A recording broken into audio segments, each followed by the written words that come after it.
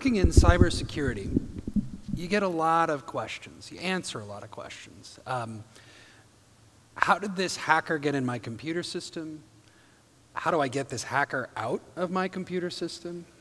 Would you please tell me how a hacker could get into my bank? But one of the most interesting questions that we get is this one. Why not just get rid of this dark web? Where all of this terrible stuff happens, where all these things are sold, why don't we just get rid of it?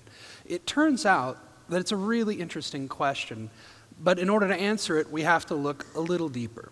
So follow me. What is the dark web? In order to really dig in, let's talk about the existing internet.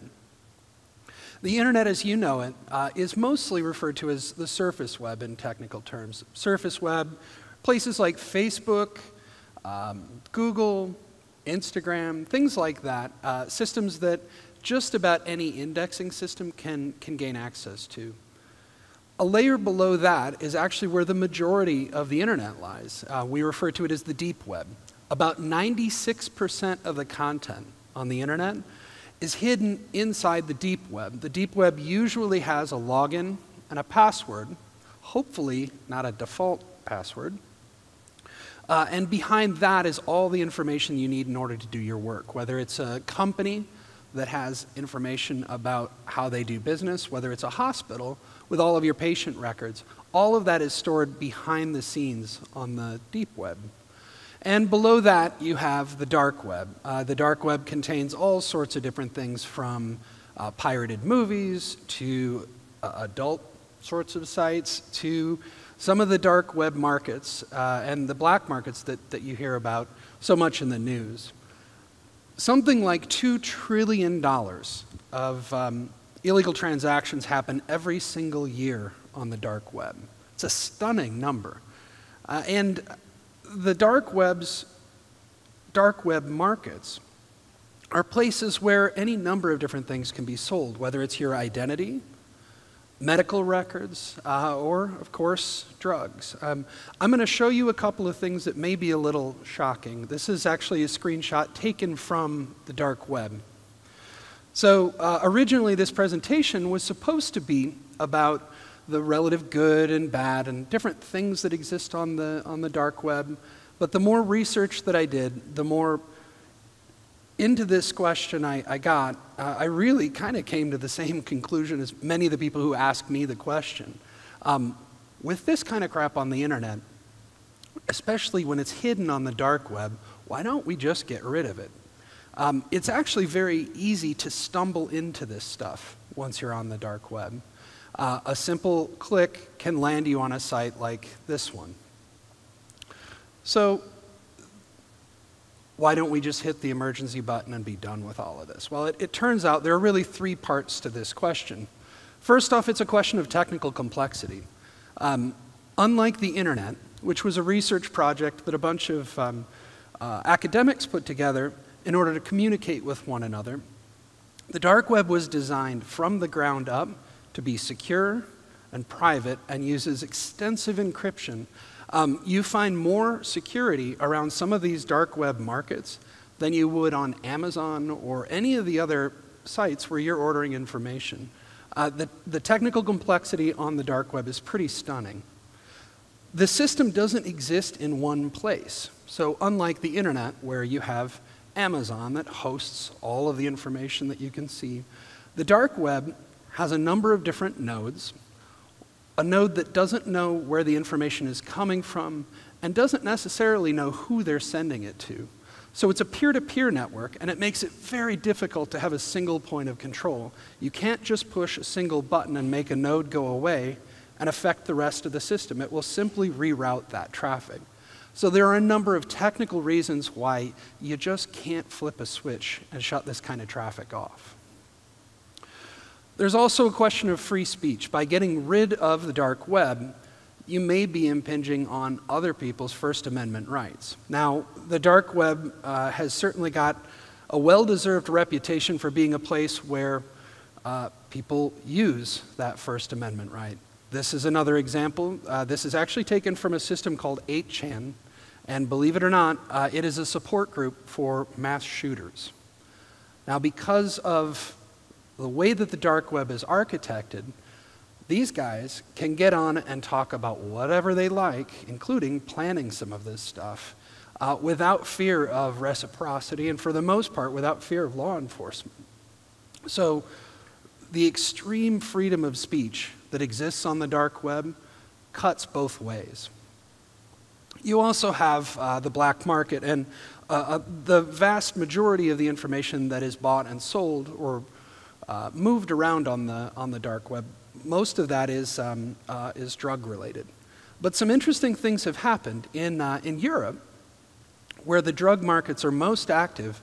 Fully a third of all drug purchases, which is billions of dollars, a third of all of those transactions in Europe are now happening on the dark web. But there are some advantages to that. You don't have to go down a dark alley to go meet somebody that you've never met and trust that they're giving you something that isn't going to kill you.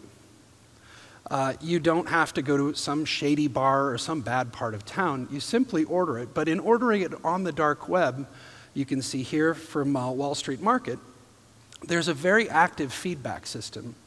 So people who are selling, let's say heroin online, before you place an order, that vendor will ask you, how often do you use? Where do you like to use? What kind of quantity or what kind of quality? They ask a variety of different questions of the people who order this stuff online in order to make sure that that person isn't going to OD. Because drug dealers, like Amazon, know that their real money is in repeat business. And if somebody ODs, they're not likely to order again.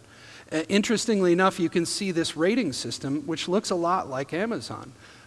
If you sell somebody a drug and it works really well, you get 5 stars. If you sell somebody a drug but you don't package it well, they'll give you 1 star because the police showed up afterwards and asked where you got the package. So this feedback system actually, in some cases, has made it safer for people to purchase things that, truth be told, they were probably going to purchase anyway.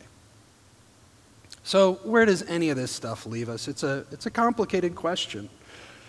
Alphabet was a market that was taken down by Europol recently, and interestingly enough, it took several years for these agents to track this system down. After they took down Alphabet, another market was stood up within a day. And those same agents who had spent years trying to track these guys down came out and said that indeed it had a very short lifespan in terms of the significant impact. It really didn't change anything. In addition to that, I mentioned the technical complexities associated with the dark web.